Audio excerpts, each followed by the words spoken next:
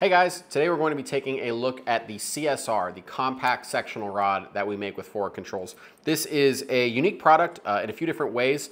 Basically, the point of this is to be a very, very small set of rods for cleaning out your bore of stuck casings, was kind of the original concept for it.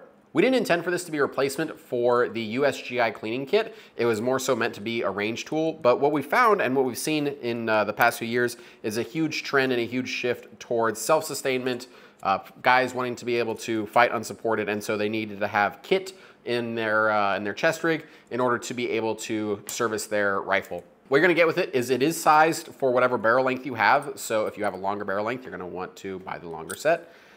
If you have a shorter barrel length like this 12.5 or like my 13.7 I have, buy the shorter length. So there's a few different size options on our website. The handle portion of this has a wider base and is actually textured for easy manipulation.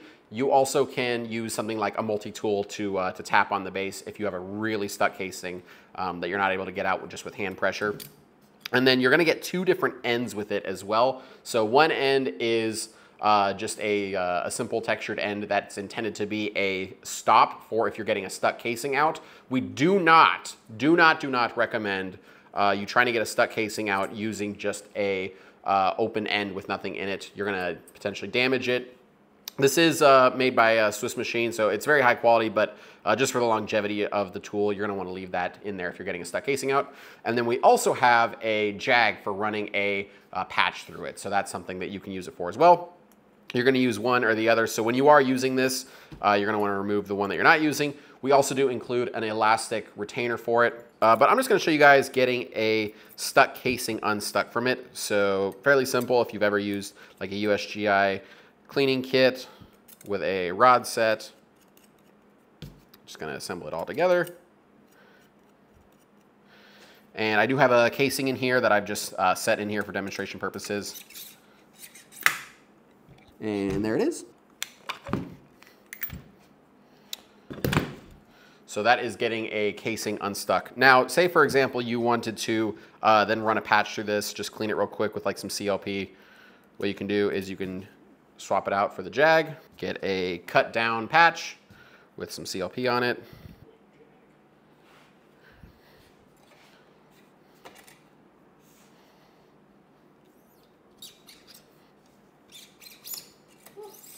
There you have it. I ran a patch through it. So this tool doesn't exist in a vacuum, right? If you're gonna have some type of service kit for your rifle that lives in like your chest rig or your rucksack, you're gonna need some supplemental items beyond it. This is an example of what I did. You can and should build your own, but I just wanted to show you guys kind of how I have it set up. So I have the CSRs, I have some patches. There's some more patches in this little baggie here, obviously.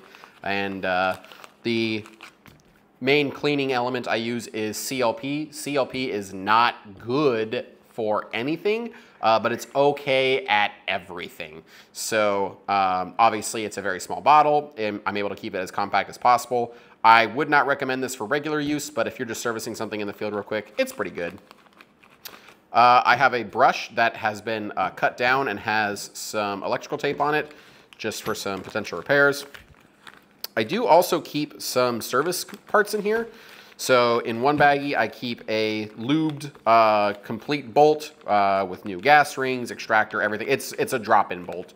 So all I would have to do would be pull the cam pin, put the new one in, and then be good to go. And then over here, I have some trigger springs and a new firing pin, as well as a cam pin and some trigger pins. So basically, you know, small parts go missing or break or wear out in the field, I'm able to replace them. So those live in their own baggies because I obviously want to keep them lubed so that way they don't rust. I do keep some nitrile gloves if I want to do any type of extensive deep cleaning out in the field and I just want to minimize my lead intake. I also keep Q-tips for cleaning out feed ramps and the star chamber of my rifle. But that's the basic premise of the compact sectional rod and an example of how you can actually use it. Like I said, it also works great as a range tool, but if you want to make a really compact cleaning kit that you can keep on your kit, it's a great addition to that.